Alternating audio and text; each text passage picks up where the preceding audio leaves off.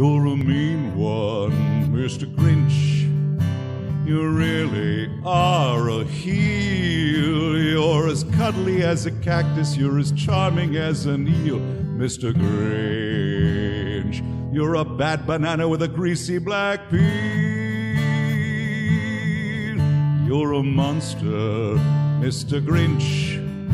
Your heart's an empty hole. Your brain is full of spiders. You've got garlic in your soul, Mr. Grinch. I wouldn't touch you with a 39.5-foot pole. You're a vile one, Mr. Grinch. You have termites in your smile. You have all the tender sweetness of a seasick crocodile, Mr. Grinch. Given the choice between the two of you, I'd take the seasick crocodile.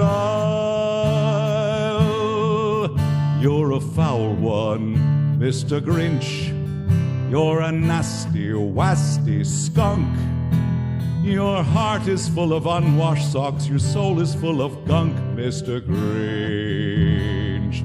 The three words that best describe you are as follows, and I quote: stink, stank, stunk. You're a rotter, Mr. Grinch. You're the king of sinful sots. Your heart's a dead tomato splot with moldy purple spots, Mr. Grinch. Your soul is an appalling dump heap overflowing with the most disgraceful assortment of rubbish imaginable, mangled up and tangled in knots. You nauseate me, Mr. Grinch, with a nauseous super nose. You're a crooked jerky jockey, and you drive a crooked horse, Mr. Grinch.